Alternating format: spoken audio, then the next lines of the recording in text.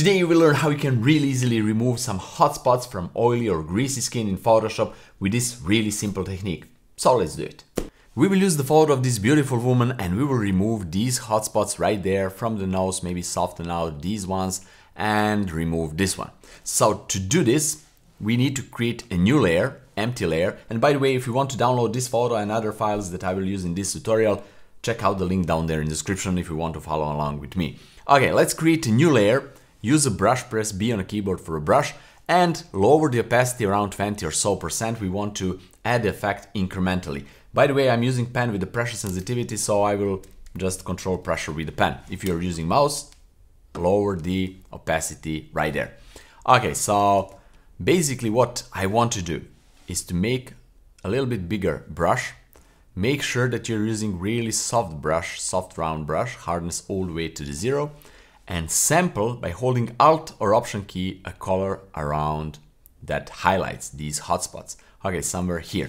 And just slowly painting the effect back. So you want lower percent of opacity. I'm using 50 because I'm controlling with the pen, but you want to use 20 or 10 even. Okay, also here. And just paint over this a little bit like that. Also grab here from the nose part. Okay, perfect. And also this one. So grab somewhere here or maybe even this brighter tone and slowly paint here, and maybe from this side this darker tone and slowly paint here.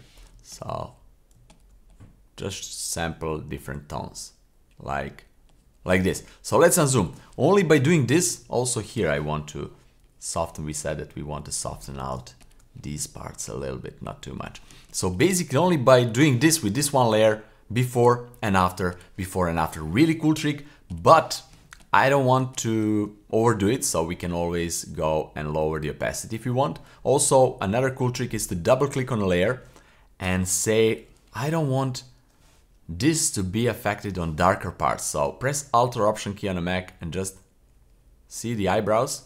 I paint over the eyebrows accidentally, but with this we will eliminate. So Alt or Option key and just do like that, and maybe move this one. Experiment to see what fits different image, different settings. So something like that. Press OK. Maybe I will go with this around 80 or so percent. This is cool. And then one more layer and we are done. One more layer.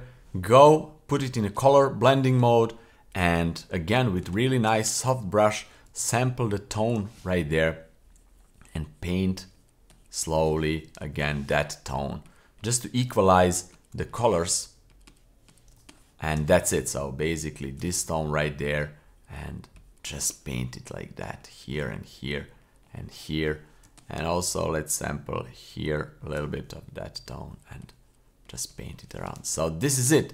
This is really simple and easy. Before and after, before and after. I really like it. A bonus tip, if you want over the top of everything, you can use curves, boost it out, invert the mask with Control or Command I, and again with a nice soft brush we can bring back some highlights, but this time you can bring it however you want, really nicely, softly, if you don't want to have these harsh lights, but still you want to have really nice highlights.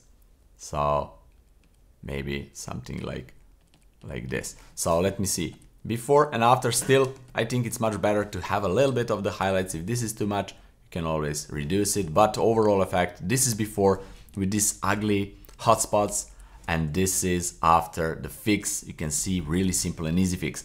Let me show you another example on another photo right here with a different approach. Basically it's the same approach but just different blending mode. So again, new layer, but this time instead of sampling this and painting right there, again you can do this perfectly legit, but we are losing more and more of the skin texture if you're painting more and more, especially if you have dark skin and we need to paint more darker parts. So we don't want that. I will delete that and I will put this into a multiply blending mode. So that's the trick, multiply blending mode, and then select this color somewhere in that hotspot in case it's not totally white, but something like brighter tone, and then again paint with some maybe 30% but still I'm using pen with the pressure sensitivity. Maybe you should go with the 10% opacity and just paint like that. You will see now what we will do. Okay, something like that. Then let's go here to the nose. Like that. You will see we have discoloration here, but we will fix that really easily. Okay, and we don't need to do anything else. Maybe a little bit more here. All right, so we will do the same trick. Double click on this layer and move this until you see, it's starting to remove from the dark spots. So we want to press Alt or Option key and move this one to the left. So this is something that I like to do. Okay, maybe to again lower the opacity a little bit, not too much, something around 80 or 85%. And then, like the first example, new layer, color blending mode, and sample the tone and just paint and equalize the colors here. And now we will have really nice, see this coloration here, but with this color right there, we will fix that.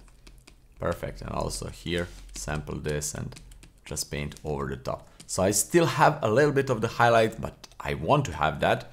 As I already said, I don't want to remove it totally. So before and after, and the beauty of that is that you can group this, Control or Command G into one group, name it however you want, and you can lower the opacity of this, like maybe a little bit more, and have still those highlights back, but much better than it was like this. So again, it's a personal preference.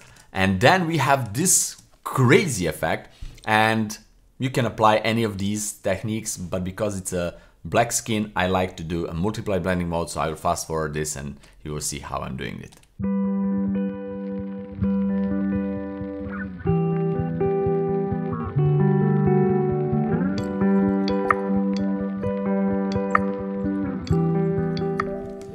Okay, and this is it. Really quick fix. So before, crazy, bright hotspots.